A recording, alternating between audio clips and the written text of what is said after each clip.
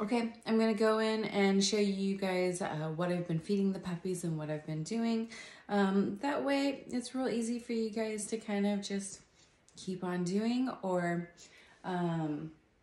entice them if they're having a day that they're just not as interested in food.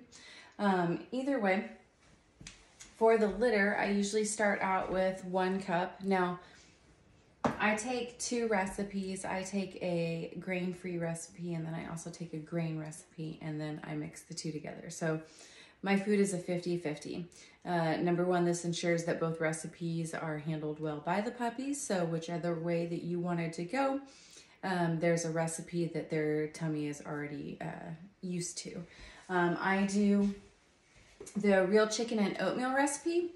I found that puppies like this. It's really, really easy on their stomach. And then the other recipe that I do is the chicken and sweet potato. The sweet potato is one that the dogs absolutely love, and I find that the dogs don't eat quite as much because it's a little nutrient dense. But anyways, I always take the dry food, and I'm gonna go ahead and prepare this except for the water, okay? Just because I have about another hour and a half before it's actually meal time. But I take a cup of the 50-50. I put it in there. And what I would normally do is just fill it so that water is just up on the edges on the side, almost getting ready to cover them. And then I sit and let that soak for about 10 minutes.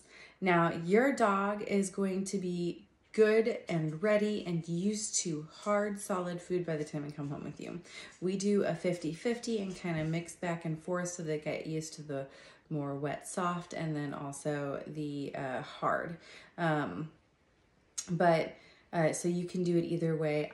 We kind of put the water in there to make sure that the puppies are getting enough hydration as well, which is kind of good when they're younger because they get excited about playing and don't always stop and do the things that they should. But after I take that, I come in with the wild Alaskan salmon oil and pollock oil, give that a little squirt, and then I come in with Gastropro Plus. That is like #1 supplement. If you were not going to do anything else and only one thing, this is what I would suggest that you do. Salmon pollock oil second. I mean, these are all very complimentary for your dog system. But this is just a gel capsule, and it literally will just kind of pop apart like that. Okay. See? And then I'm just going to take it and sprinkle it over. You don't have to use the whole thing. You just kind of pop the pack back on and good to go for the next time. All right. So this has probiotics, prebiotics, enzymes. It's got the salmon and pollock oil that's just really good for their skin and fur. I mean, if your dog's having issues with skin and fur, probiotics and the salmon oil will do wonders, wonders, wonders. And then I do a little mix up. I'm sorry, your dogs are spoiled here. I always kind of put in one of their paw pairings to give a little bit of flavor. And one of the things that I like about these is that they are freeze-dried raw. So they are getting benefits of raw without some of the potential scare things that could happen. Raw is great, but you have to really know what you're doing, and if you don't, you could create more problems than doing good for your dog. So this kind of brings in the benefits of a raw diet with not having some of those risk factors. But they come in all sorts of different flavors, and it makes it so that your dog has a little bit of a different taste each meal. And then there is also the bone broth, and the reason I like this is because it's got pumpkin in it, so it helps soothe stomachs. So I usually sprinkle a little bit of that in with the water to make it more of like a broth than just water with the kibble. And I sometimes still, used to always, but the bone broth's got the pumpkin in it, so I don't do it quite as often. But I do sometimes put a little scoop of organic pumpkin in, and the reason that I like doing that is just because it makes the water more of like a gravy consistency. And I'm a foodie, so I like my dogs to have good food. Okay, so anyways, that's what your puppy's been doing. And that is, these are extras. You know, they're not necessary.